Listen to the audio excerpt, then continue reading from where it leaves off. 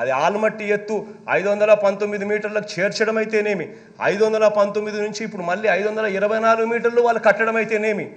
అటువైపు నుంచి మహారాష్ట్ర వాళ్ళు గోదావరి పాయన అడ్డకోలుగా వాడుకోవడం అయితేనేమి, ఆ తర్వాత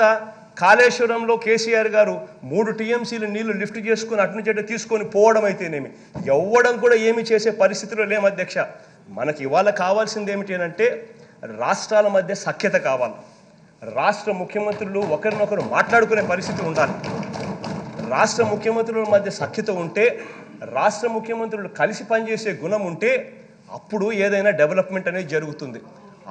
ఆ పరిస్థితి ఈరోజు ఉంది కాబట్టి కేసీఆర్ గారు ఒక అడుగు ముందుకు వేసి మెగ్నానిమిటీ చూపించాడు. వాళ్ళ రాష్ట్రం నుంచి అంటే వాళ్ళ బౌండరీస్ నుంచి, మన బౌండరీస్ నుంచి కాదు, వాళ్ళ బౌండరీస్ నుంచి పాపం ఆయన ముందుకు వచ్చి కృష్ణా ఆయకట్ స్టెబిలైజేషన్ కోసం అని చెప్పి, ఎందుకంటే ఆయనకు కూడా శ్రీశైలంకు నీళ్ళు వస్తే మహబూబ్ నగర్ రంగారెడ్డి జిల్లాలకు నీళ్ళు వస్తాయని, కృష్ణా నాగార్జున సాగర్కి నీళ్ళు వస్తే తనకు కూడా ఖమ్మం జిల్లా నల్గొండ జిల్లాలకు తాను నీళ్ళు ఇచ్చే పరిస్థితి తనకు మెరుగవుతుందని, కృష్ణా ఆయకట్ ప్రశ్నార్థకం అయితే గన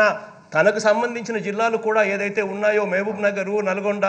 రంగారెడ్డి, ఖమ్మం ఈ అన్ని జిల్లాలకు కూడా తనకు ఇబ్బంది అవుతుందనే ఉద్దేశంతో మనకు సంబంధించిన 8 జిల్లాల అధ్యక్ష, రాయలసీమకు సంబంధించిన 4 జిల్లాలు, ప్రకాశం, నెల్లూరు 6 జిల్లాలు, Guntur, Krishna up to west Godavari, Krishna ఆయకట్టుకు సంబంధించి మొత్తం ఆయకట్టే ప్రశ్నార్థకమయ్యే పరిస్థితులు ఉంటాయని చెప్పి ఆయన ఒక అడుగు ముందుకు వేసి, మనం వెళ్ళి అడిగిన వెంటనే ఒక అడుగు ముందుకు వేసి తన రాష్ట్రం నుంచి, తన బౌండరీ నుంచి